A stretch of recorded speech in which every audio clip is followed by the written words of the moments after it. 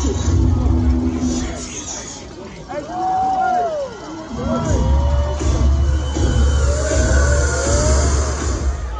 Baker, coach, I mean, you know, when you had to have him in the fourth quarter, when you had, I mean, you just gave him the ball over and over. Was there any doubt that's what you were going to do? We felt like we had some advantages, and he exploited them, and that's exactly what a running back should do. But kudos to him for playing both ways, all three phases of the game. That dude played a lot of snaps tonight, and he finished at that fourth quarter as well as I've ever seen him finish. Jeff, going back to the Brock, how's that feel? Feels great. I'm exhausted. And man, that certainly wasn't what I hoped would happen.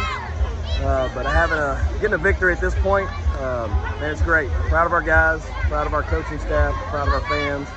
I really feel like they've worked really hard and sacrificed a lot to be in this position. Was there any doubt when you guys got the ball back with 2 minutes to go that you were going to score? No doubt. I just believed in our offensive line. I believed in Eli. I believed in our receivers, and just we executed. I can't say enough about these seniors. This is a heck of a group that we've got. You know, we led the entire 4A in offense. You know, our defenses played extremely well. You know, there's a great Shiloh Christian offense over there. You know, we made a lot of plays tonight, and you know, we just came up short. That's what it was. Great job.